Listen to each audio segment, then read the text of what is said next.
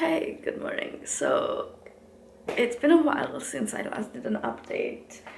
Um, Life is busy, I work a lot, and I try to, have the house in order, and just generally getting into the adult life, living alone and everything is it's a learning curve. But I do have some updates, so I'm pretty sure I already filmed it, but I think I wanna have this in one footage, so I'm gonna show it again. Or the first time, I suppose. I did work on the bird feeders or birdhouses. I definitely think that these two won't be functional because they are too tiny. Like they are, what is it called? Like hummingbird size. But this one might work. This one is damaged on purpose because I had the idea of that this would look, it would have a cool story of defending the birds from like birds of prey. I think I used that word correctly.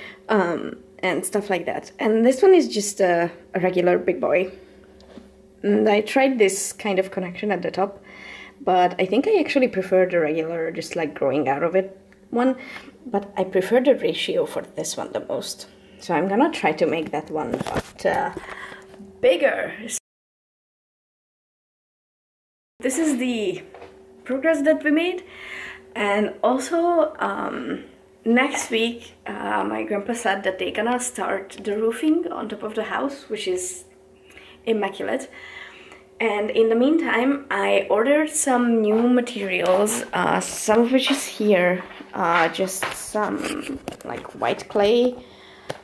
This one goes until, where is it? Right, from 1,000 to 1,280. It's from Sibelco, which is like an Italian brand. It has some like tiny shamot, and yeah, otherwise it has a very wide range of firing, which is nice.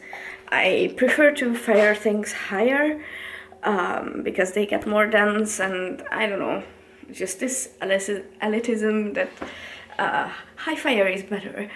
It is not, but it is what it is. That's my preference, and I can do whatever the fuck I want, so. And I also ordered a kiln, which I am like super excited about. I can't believe that this day has come.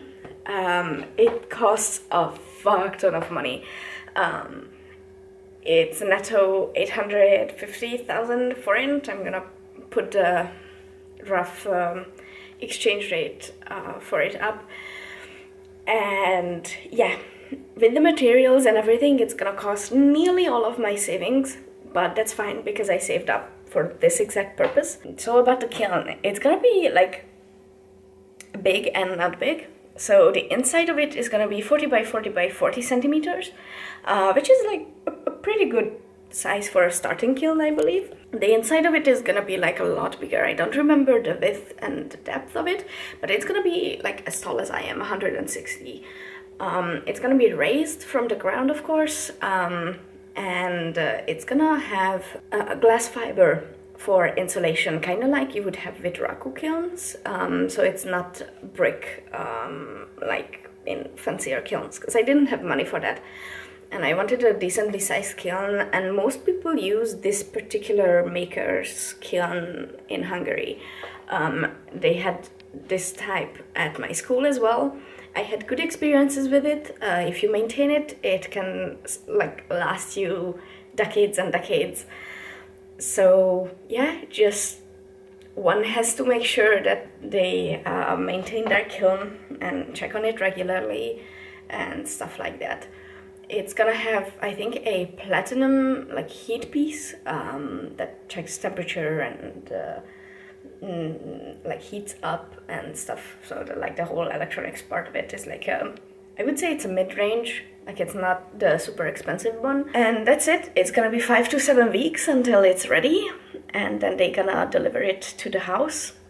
Hopefully it will already have a roofing over it, and then we can test fire. I already have the firing plates and the supports for the kiln, so yeah, and hopefully I will have like a small batch of things that we can fire by then. probably not, but one can hope, right? And yeah, I'm overall super excited, very happy, and I'm really looking forward to it. So yeah, and I also splurged a little bit. I never really could when I was young. So I decided, now that I have everything secured and I have a job, I have savings, everything, I decided to splurge on some books. I ordered 3 books. One of them is Ship to Theseus, one of them is The Secret History from Donald Hart, and I got a book on Nordic gardening, which is a technique I'm like super passionate about. I don't know like a hell of a lot of agriculture, so take it with a grain of salt, but I think it's a really good technique without, like, you don't disturb the natural order of the soil with like bacteria, nutrients, whatever. You just put more nutrients on top and then you plant your plants. You know, there is this mycelium network in like natural forests and natural gardens and stuff like that that connects all the plants together. They've been observed to take care of each other and support nutrients when one needs said nutrients. So, oh my god, I just checked the time, my tea is over. No, hold on for a minute. Oh, my tea has been soaking for like 10 minutes now. It's gonna be really strong. Alright, so, but back to the topic in question. So, like with this technique, you don't disturb the mycelium lines that, like, if, let's say you're in a forest, right? All trees are connected via fungi, and trees communicate, and they not only communicate, but, you know, if you cut down a tree or a tree, you know, perishes, something like that, or like something happens to it and it's incapable of producing and getting its own nutrients, then nearby trees will supply said nutrients to the tree. And it's been observed that the tree can like flourish afterwards. It's been cut down and it can regrow.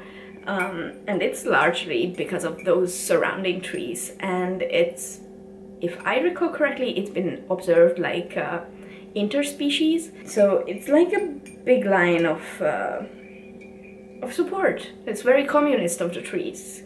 I'm very excited to read about that book because on spring I want to have a little bit of a garden.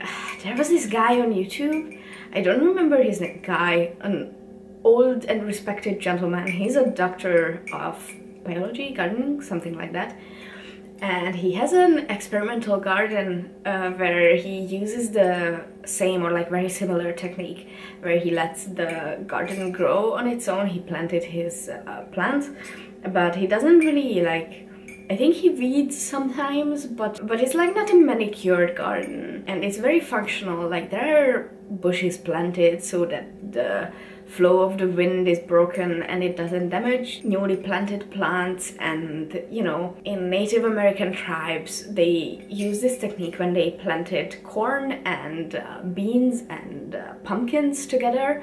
So they would plant a corn, so the bean would have like something to grow on, and the bean would supply, I think, nitrogen to the corn, and the pumpkin would cover the ground so the weeds wouldn't be able to grow and take nutrients, I think. You know, like something like that. Like they would coexist and cohabit and support each other. I really like that style of gardening because I'm a lazy person, you know?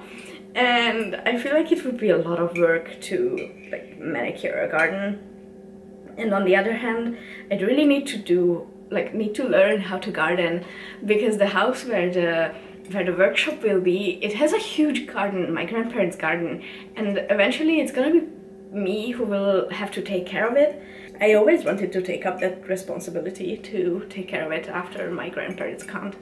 So yeah, hopefully I will be able to learn the basics and experiment it out here so I can apply it to the big garden, and yeah, we will see. Yeah, I'm gonna put some more lemon in this.